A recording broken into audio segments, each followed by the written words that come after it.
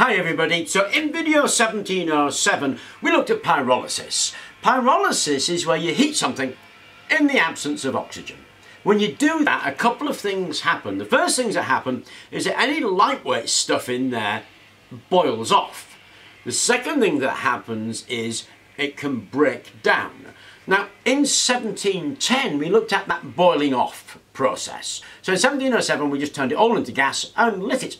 In 1710 we made sure that the liquids could go back to being a liquid, and they created as methanol because we used oak. This is what does that. This is a condenser coil. It's hanging out in the air and it's cold. The hot gas comes, any liquid will then condense and drip into a container. Now the scientific method is pyrolysis. That's what we're actually doing. But when we put it in a specific example like this and we do that, it's called dry distillation. So we dry distilled this.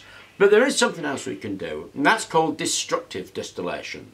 When there are no volatiles to boil off, the thing will bubble away in there and break down until there are some that will boil off. Then we can cool them and we can collect them.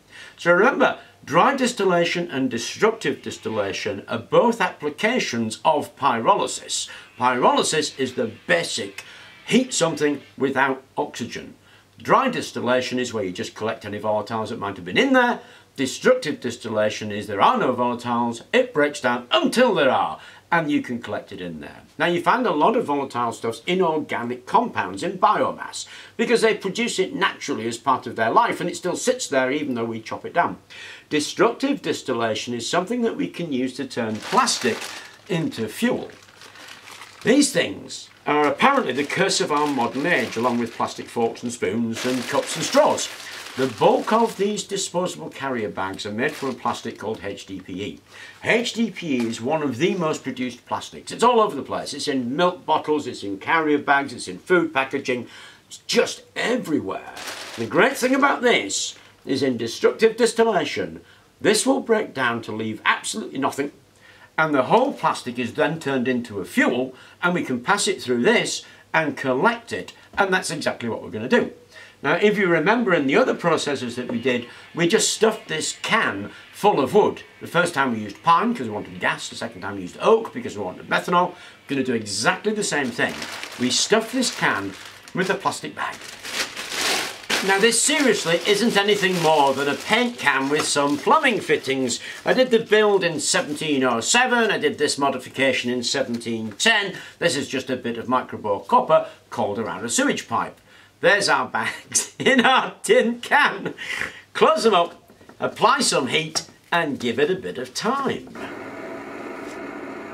So you can do this with all kinds of things. Actually you can do it with tyres as well. But HDPE is particularly good because it leaves no residue. Styrenes work well, any kind of plastic this will happen with, because the plastic has no water in it to be driven off and no volatiles, so it cooks down to a goo and then it begins to break up and then it begins to distill.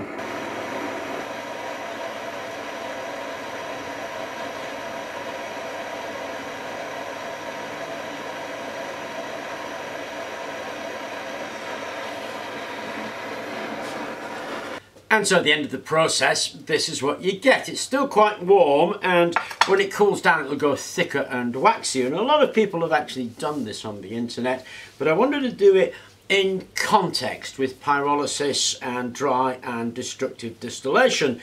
And if we burn that, we should get it to light.